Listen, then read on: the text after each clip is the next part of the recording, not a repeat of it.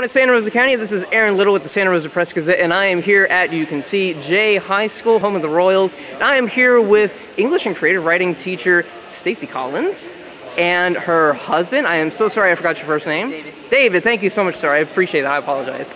Anyway, so why are we here today? Well, my school decided to put on an assembly for my citizenship ceremony that I'm doing tomorrow. And they somehow put everything together without me knowing. I came together to celebrate that I will be an American citizen as of tomorrow. That is exciting. So, all right, so give me a bit of backstory then. So where are you actually from then? I'm actually from England. Oh, wow. My parents moved here. They came here on a honeymoon, I guess you could say. Oh, wow. Okay. And they dreamed of coming here and living, and they used to talk about it all the time. And eventually they just made that happen. Okay. And so we moved here when I was a teenager, and it's taken until now to finally get through the whole process. Wow. So what? Okay. So if you would help us for the folks at home watching, what exactly was the process that you had to go through? I had to live here for 10 years. I had a green card.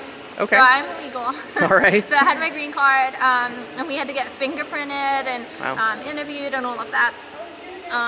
When I started the process, it was quite expensive to do. Wow. Had to fill out, I think, 20 pages on the application, and then wait for the application to go through, get fingerprinted.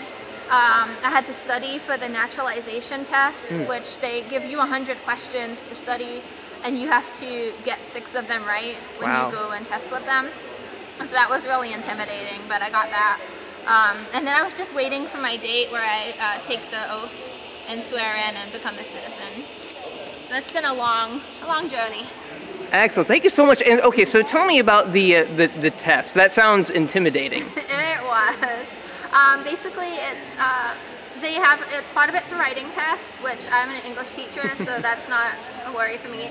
Part of it was a speaking test, I think, or a reading test. It was speaking. And then the part that I was really worried about was the civics test, which was a whole bunch of, it was 100 questions, but I only got asked 6 of them. Wow. And it was an oral test, and I don't like oral tests. I prefer to write the answers down. Understood. Okay, so what sort of questions did you have to memorize?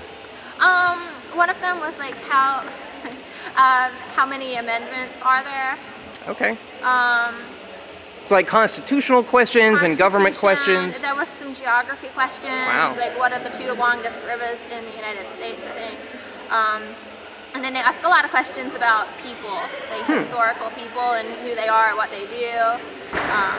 It was a lot to take in.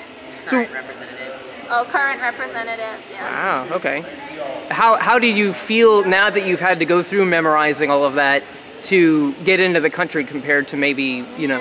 Well, like I speak English, so because I came from England, so for me, I feel like it was significantly easier than for someone that came from a non-English speaking country and has had to learn English and go through the process. Right. So I definitely have a lot more respect for those people. Certainly. And then I just never had any idea how long the process would be. Gotcha. So I'm glad it's over, or almost over, and I get to be a citizen. Fantastic. Okay, so tell me what were sort of maybe the main differences, you know, while you had your green card versus, you know, having full citizenship. Like, did it make anything, I don't know, more difficult in sort of your day-to-day or anything you had to apply for, anything like that? I don't think, maybe not day-to-day, but applying for jobs was extra steps. Applying for college when I went there, extra steps. High school, extra steps. Scholarships, extra steps. Wow. Everything has been more than the person sitting next to me. It seemed like there was always more documentation, more paperwork to do. Understood, gotcha. And so how long have y'all been married, if I may ask? We're coming up on 7 or 8. Together, but 3 years married is what we're coming up on. Fantastic. So how has this whole process been a part of your relationship, if I may ask? It's been a little bit crazy, just going, like having to drive all the way to New Orleans for fingerprints. Wow. You know, having to drive all the way up to Birmingham to do the test. Golly. Extensive periods of wait time in between. You know, but I think it's definitely helped, you know, with me being here. I think she would have a lot harder time just getting everything done. I mean, I need the extra help sometimes.